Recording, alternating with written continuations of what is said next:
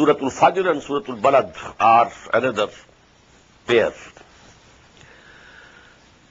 Bismillahir Rahmanir Rahim. Wal Fajr, wal Layalin Ashr, wal Shafi wal Watr, wal Layli Iza Yasr. Hal fi zalika qasamun lizi hijr. Sadaqallahu al-Azim. As I said before also, this subject of the oaths of Quran is a very difficult subject. Somewhere it's easy to understand what is muqsam bihi, what is muqsam alayh, with what the oath is being taken, on what the oath is being taken. And there is a rational connection between the two. But at most of the other places, there are several, interpretations and several meanings given by Mufassirin. But there are places where we can't say surely what is the exact meaning. Wal Fajr, by the dawn.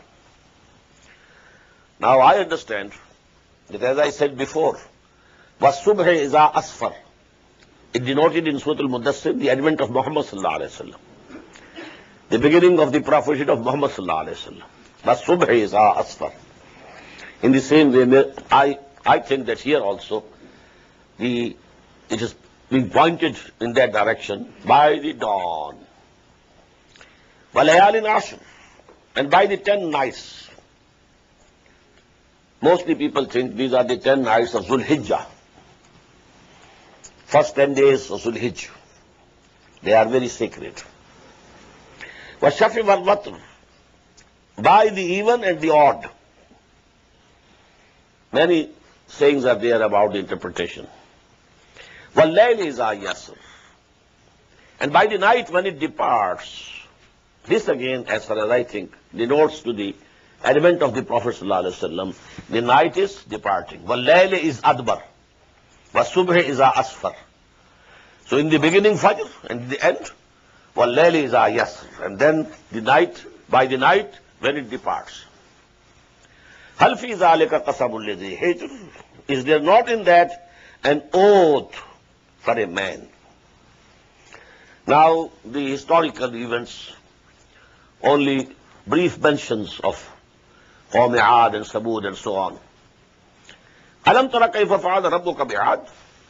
Didn't you see what your Lord did with the nation of Aad? How he dealt with them? Iram Zat al-Imad, of Iram, having very high pillars. They say that Iram was the name of the city. Aad was name of the nation. Iram was the city. And that is said generally, Jannatul Shaddad. Shaddad was an emperor of Aad.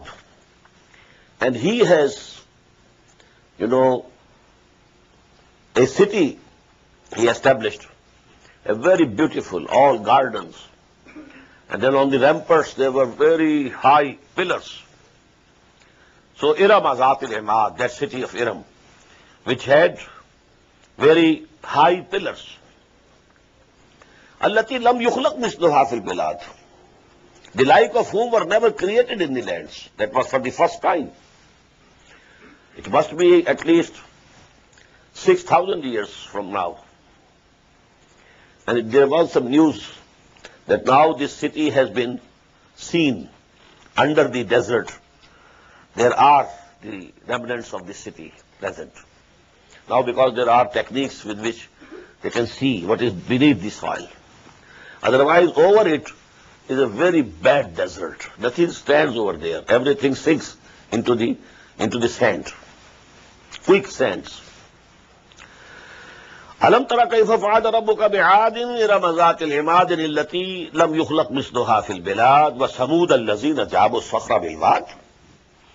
And didn't you see what your Lord did with Samud? Who carved the rocks in the valleys. They can be seen till today in Hijr, about 100 miles northwest of Medina. There are, in the mountains, they have carved big halls, big houses, palaces. They are still mawjud. وَفِرْعَوْنَ ذِي الْأَوْتَادِ. And then you see how your Lord dealt with Fir'aun.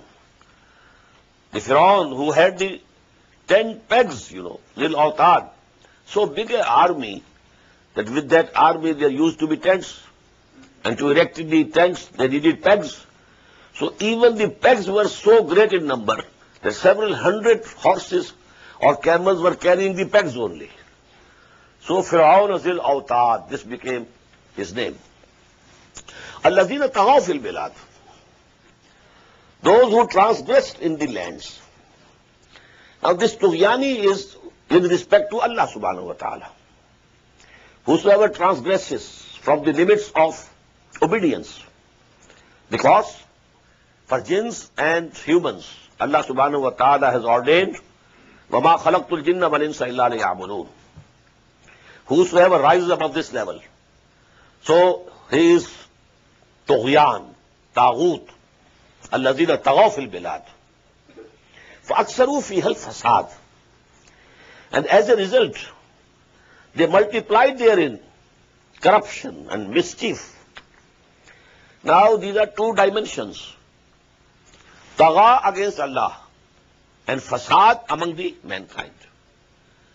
When you are transgressing against Allah, then there shall be oppressions, there will be killings, there will be all sorts of mischiefs and miscreants. So this is two aspects. Ibadullah, Huququllah or Huququl Ibad. Regarding Huququllah, they transgressed. Regarding Huququl Ibad, they created corruption and mischief in the land. فَصَبَّ عَلَيْهِمْ رَبُّكَ صَوْتَ عَذَابٍ. So your Lord let loose on them the lashes of punishment. إِنَّ رَبَّكَ لَبِالْمِرْصَادِ. Verily your Lord is ever on the watch. فَأَمَّا الْإِنسَانُ إِذَا مَا ابْتَلَاهُ رَبُّهُ فَأَكْرَمَهُ وَنَعَّمَهُ فَيَقُولُ رَبِّي أَكْرَمَنِ وَأَمَّا إِذَا مَا ابْتَلَاهُ فَقَدَرَ عَلَيْهِ رِزْقَهُ فَيَقُولُ رَبِّي أَهَانَنِ. These are the two central ayat of this surah, and they give you the central theme of this surah. Before this, 14 ayat, all small, small, small. After that also, then from 17th onwards, very small ayat. But these are long ayat, too. فَأَمَّا الْإِنسَانُ, as for man, إِذَا مَبْتَلَاهُ رَبُّهُ, whenever his Lord tries him, tests him, by honoring him and blessing him, he says, فَيَقُولُ رَبِّي أَكْرَمًا. إِذَا مَبْتَلَاهُ رَبُّهُ فَأَكْرَمَهُ وَنَعَّمَهُ. He honors him and blesses him. Then he says, my Lord has honored me. وَأَمَّا إِذَا مَبْتَلَاهُ. But when his Lord tries him and tests him, فَقَدَرَ عَلَيْهِ رِزْقَهُ, and straightens or restricts for him his sustenance, فَيَقُولُ رَبِّي أَهَانًا. Then he says, my Lord has humiliated me. What is wrong in it? When Allah subhanahu wa ta'ala has given you wealth, all the blessings of this world, if you say Allah has honored me, is it wrong? If you are poor and your needs are not fulfilled, if you say Allah has humiliated me, what's wrong in it? He is not attributing it to any other God. Allah. Allah has honored me. Allah has humiliated me. But what's the wrong? What's the mistake? The mistake is that if Allah gives you plenty, this is also a test, not honor. And if He gives you less, this is also a test, not humiliation. Both conditions are equal in this respect. They are for testing. The honor will be on that day. Whosoever is honored on that day, he will be honored. ذَلِكَ يَوْمُ التَّغَابُنِ.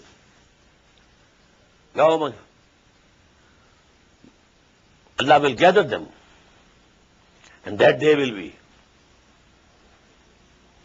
ذَلِكَ يَوْمُ التَّغَابُنِ.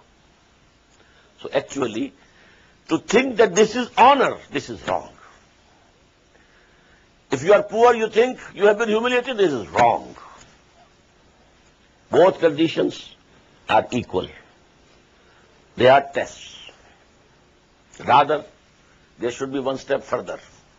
Now these are, steps. Guidance and, going on the wrong path, step by step. The highest Zallal Dalalam Ba'ida would be, then if Allah has given you something and blessed you, you say this is from Lat or Uzza or Manat. And when you are in trouble, you say that Hubal is perhaps angry from me. But this is the shirk. This is the worst, thing that a man can adopt. But you come lower down. Well, Allah has honored me. Allah has humiliated me. Comparing to that person, he is on a better place. That he is attributing honor or humiliation to Allah, not to any other God. But if he thinks that in this world what is given to him is honor, and if there is poverty or something of that type, then it is humiliation, it is wrong. Neither the honor is honor nor humiliation is humiliation. Both are equal. But there is certain a further level of guidance. You may think that the testing by way of inflictions and sort of pain, this test is greater, harder than the test when he blesses, when he gives plenty. No. Real case is the reverse. When he gives you plenty, you will tend to forget him. When you are in need, you will turn to him. So that examination, that test is worse than the test of poverty or pain. Because if you are, enjoying life, rejoicing, everything in plenty, then you will forget Allah. If you are in pain, if you are afflicted by something, you will turn to Allah. And that is what happened with Imam Ahmed ibn Hanbal, rahimahullah. When from the government level, the idea of creativity of Quran, that Quran is also created. This aqidah was being enforced by the state, by government. And he stood up, I am not going to accept this. Ituni bishay'in min kitabillahi wa sunnati rasulih taqul. If you can produce some argument, some proof from the book of Allah or the sayings of his prophet, then I will say. If you can't produce any proof, I won't accept. He was beaten. They say he was beaten in a way that even if an elephant was beaten in that way, that would have not been able to bear it. But he never wept. He took all the beatings. But then the conditions changed. Now the Khalifa, who took over from the former Khalifa, he believed in the same thing in which Ahmad ibn Hanbal believed. Now from the court of the Khalifa, a messenger came with some gold pieces, ashrafis, dinars, that the Khalifa has sent this for you as a gift, as a present. Now he wept. Oh Allah, I can't stand this test. This is harder. To be able to resist temptation, it's more difficult than to resist the persecution. So these are the three levels. فَأَمَّا الْإِنسَانُ إِذَا مَبْتَلَاهُ رَبُّهُ فَأَكْرَمَهُ وَنَعَّمَهُ فَيَقُولُ رَبِّي أَكْرَمَنِ. No. It's not the honor. You are mistaken. وَأَمَّا إِذَا مَبْتَلَاهُ فَقَدَرَ عَلَيْهِ رِزْقَهُ وَيَقُولُ رَبِّي أَهَانًا. No. This is not humiliation. Kalla. No, not at all. بَلْ لَا تُكْرِمُونَ الْيَتِيمِ. But your character, most of you have fallen down so much regarding morality that you don't honor the orphan. This is the condition of the Arabian society at that time. They had gone so low, generally speaking. There were exceptions, but generally. لا تكرمون اليتيم ولا تحاضون على طعام المسكين. And you do not urge others even to feed the needy and hungry. وَتَأْكُلُونَ التُّرَاثَ أَكْلًا لَمًّا. And you eat up all the inheritance with devouring greed. Don't take anybody else, anything else. Take all the inheritance. This was the practice with them. The older son, he inherited everything. Nothing to even the younger sons. Nothing. What to speak of daughters? So, تَأْكُلُونَ التُّرَاثَ أَكْلًا لَمًّا وَتُحِبُّونَ الْمَالَ حُبًّا جَمًّا. And you love wealth with abounding love. Kalla. Certainly not. إِذَا دُكَّتِ الْأَرْضُ دَكًّا دَكًّا. When the earth will be crushed into powder, or when the earth will be beaten flat by continuous beating. These are two translations done by two sons of Shah Waliullah Dehlvi. Shah Rafiuddin, Rahimahullah, and Shah Abdul Qadir. One has translated, when the earth will be crushed into powder. And the other, when the earth will be beaten flat by continuous beating and beating and beating and beating, so it becomes flat. No mountains, nothing of the sorts, no heights, no depths, no oceans. We have read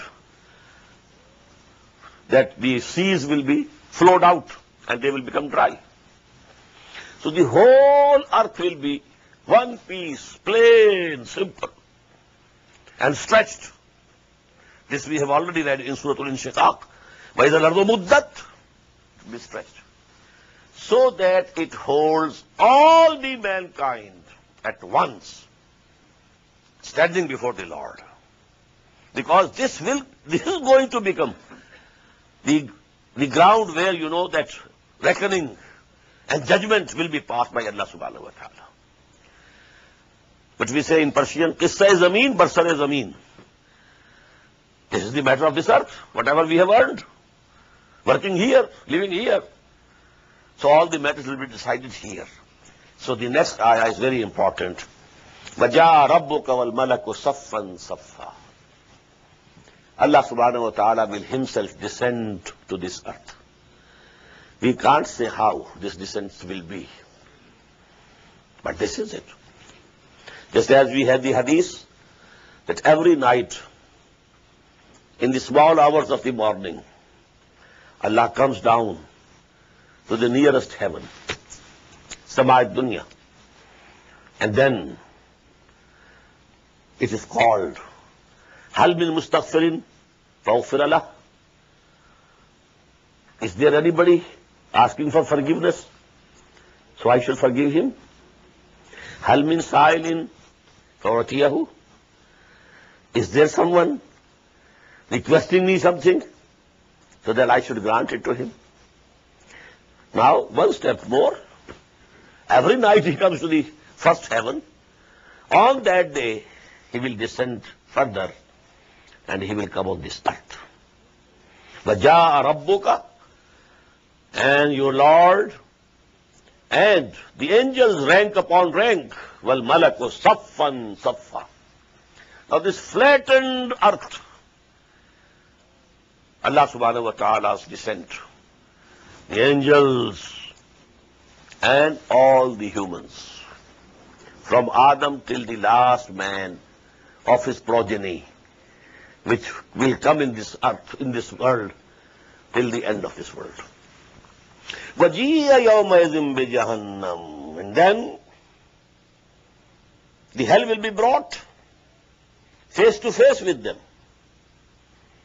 يَوْمَئِذٍ يَتَذَكَّرُ الْإِنسَانُ. On that day, man will receive admonition, he will be reminded, he will come to his senses. وَأَنَّى لَهُ الذِّكْرَى. Now to what avail? He's coming to senses. He's getting the admonition. He's getting the reminding now is of no avail. فَأَنَّى لَهُ الذِّكْرَى. يَقُولُ يَا لَيْتَنِي قَدَّمْتُ لِحَيَاتِي. He will say, would that I had forwarded some good for this life of mine. Now it will dawn upon him, this is the life. I thought that life in that world was the real life. That was only a preface to life. The real book of life has opened today. And alas, I sent nothing for this life. I kept working, only for that life. The requirements or the facilities, conveniences or luxuries of this life. يَقُولُ يَا لَيْتَنِي قَدَّمْتُ لِحَيَاتِي فَيَوْمَئِذٍ لَا يُعَذِّبُ عَذَابَهُ أَحَدٌ.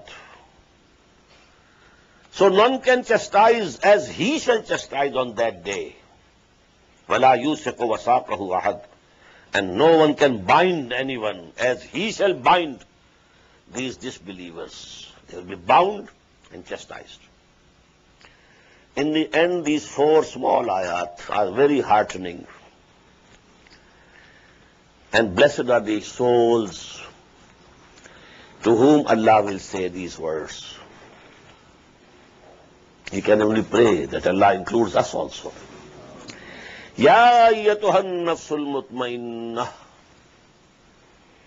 Oh, you soul that remained at peace. Nafs mutmainnah. Nafs lawwama in Surah Qiyamah. Nafs ammara in Surah Yusuf. Nafs mutmainnah. This is the highest spiritual station for the soul and spirit of man. And what is this itminan? Whether something good is coming to you or whether something which is unpleasant coming to you, you stand there like a rock, not to be influenced by these changing conditions. Whatever is coming from my Lord.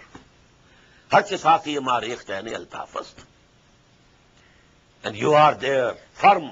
Inna allazina qalu rabbuna Allah summa istaqamu. So you are nafs mutmainnah, the contented soul, the satisfied soul, the soul or spirit which is at peace with himself. To be at peace with yourself is also not an easy job. Repenting, what this happened, why happened, this should not have happened, what I did, I should not have done this. You are there, wavering this way, that way. But if you have accepted Allah as your Lord, whatever has come, it's from Him. Na shabad nasibe dushman ke shabad halake tegat sare dostan salamat ki tu khanjar azmai. Oh Allah, whatever you pleases, I am ready. At least we should be like Hazrat Ismail when he said to his father Ibrahim, Satajaduni insha'Allah min as-sabirin. Oh father, go on, go ahead, do what you have been commanded to do. And God willing, you will find me forbearing, patient. Ya ayyatuhan nafsul mutmainnah. Oh, the contented and satisfied soul, irji'i ila rabbiki radiyatan mardiyah. Now return unto your Lord, well pleased by your Lord and well pleasing to your Lord. Your Lord is pleased with you and you will be pleased with Him. Radiyatan mardiyah. And many times we find the words, Radiyallahu anhum wa radu an. Allah was pleased with them and they were pleased with Allah subhanahu wa ta'ala. This will happen in the paradise or Jannah. But here also you should remain pleased with whatever Allah subhanahu wa ta'ala decides for you. No complaint. We read it in Surah At-Taghabun. Ma asaba min musibatin illa bi iznillah. Wa man yu'min billahi yahdi qalbah. Ya ayyatuhan nafsul mutmainnah turji'i ila rabbiki radiyatan mardiyah fadkhuli fi ibadi. Now go and enter my bondsmen, my servants, min al-nabiyyin wa siddiqeen wa shuhada'i wa salihin. Now you will have the company of them. Wadkhuli jannati, go and enter my garden, my paradise.